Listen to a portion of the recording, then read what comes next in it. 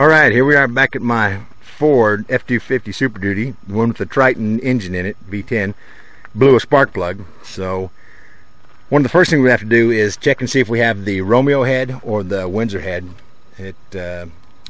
Somewhere along the lines, Ford changed the design of the plug seats in the Triton heads, and so if you've got a Romeo head, you have to have a little bit of a different seat cutter. So we just need to know what we have so we know what tool to use, or do we have the right tool to cut the seats properly.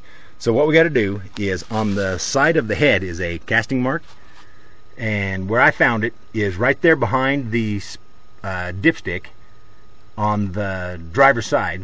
So I'm going to climb up here and see if I can get a shot down there on the side of the head and get a picture of it. Okay, we're going to reach down in there and see if I can get a shot from this angle. So the casting number will be right on the side of the head. Kind of leaned over that thing, reaching down in here. Let's see if we can see it down here.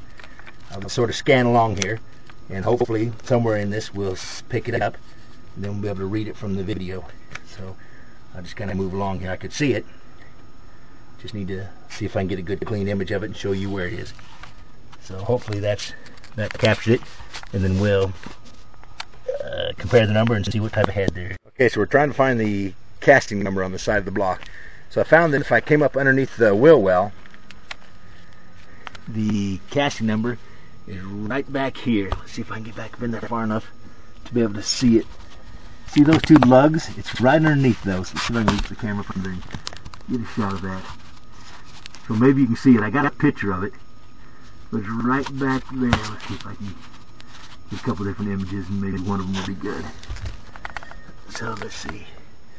So yeah, just reach back up in there. And not on the side of the block, I mean it's on the side of the head. I don't know what I was thinking or saying, but yeah, we're looking for the casting number on the side of the head. So I can see it there. Hopefully you can too. And then I got some stills of it. So then we'll take it in and take a look at it, compare the number on this head to the casting number for the Romeo heads, and we'll see if I have something to do with it. The reason we want to know whether we have the Romeo heads, the heads with the casting 1L 2 Echo, versus the Windsor heads, is because the seats have been cut differently in the spark plug wells, and the cutting tools for tapping for the inserts won't seat properly down in the Romeo head. So here's a picture of the two. So we want to know what type of head we have, what the seat is, so we know what tool we need to use. Here's a still image of the side of the head, and then here's the same image blown up with the color inverted so that we can detect the letters and numbers a little bit better. And it looks like the stamping on the side of this head, the interesting part, is 1 Charlie 2 Echo, 1C 2 E.